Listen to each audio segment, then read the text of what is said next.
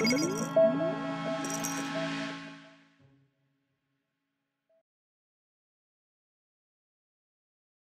and welcome to video 3 of our course on converting paper-based data to electronic data using EpiData.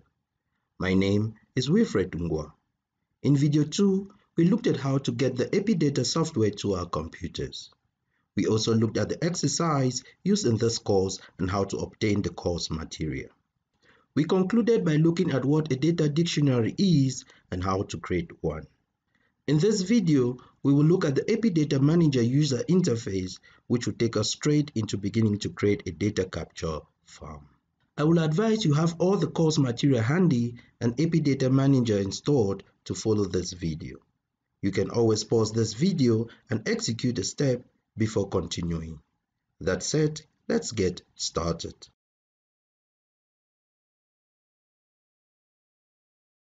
Usually, data collection, entry, and analysis follow this order.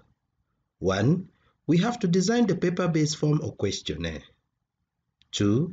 We have to create a codebook which should have a variable name, a corresponding text or question in the questionnaire, the variable type, the values allowed, and other special requirements such as the format, possible values, etc.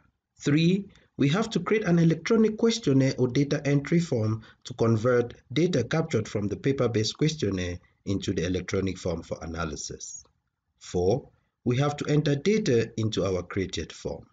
5. We have to clean the data and make it ready for analysis. 6. We have to export our cleaned data for analysis. The last step in this process is the analysis of this exported data and presenting it in a form that is understandable. For points number 1 and 2, we saw this in video 2. EpiData Manager helps us to realize point number 3, which is creating an electronic data entry form.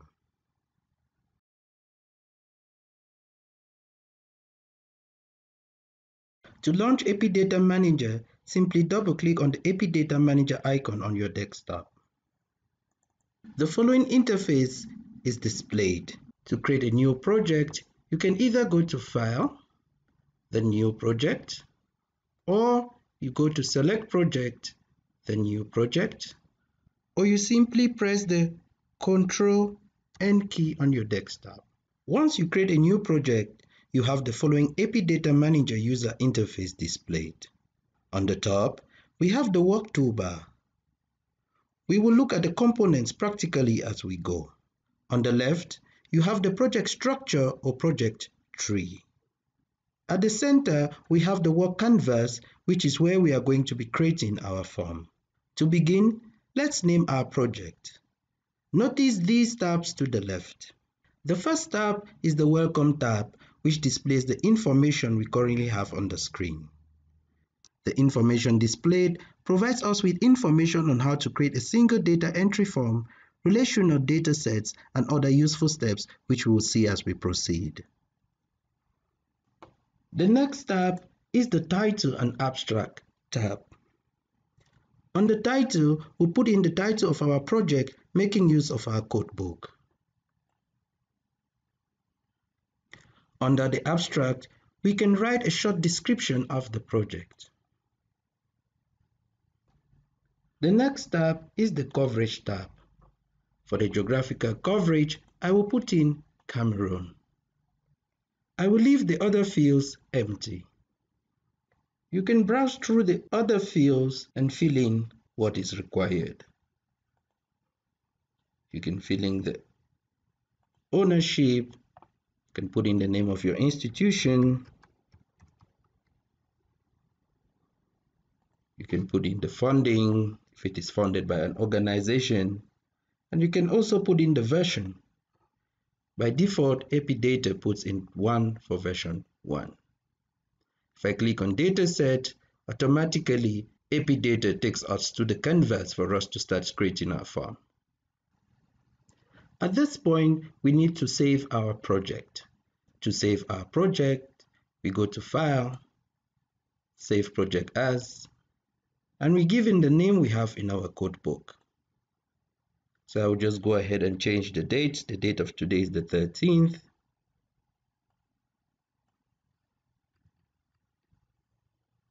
Then I click Save. So if you see at the top, we now have the name of our database here. The next thing is to name our dataset. By default, EpiData calls the dataset, the first dataset 1. In our form, we have the initiation and the follow-up form. So the first form is the initiation form. So to rename this to initiation form, I just have to double click here. And then I type in initiation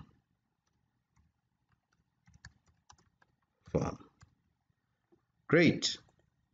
If I click outside, we now have initiation form. So at this point, we can start designing our form based on the questions we have in our codebook.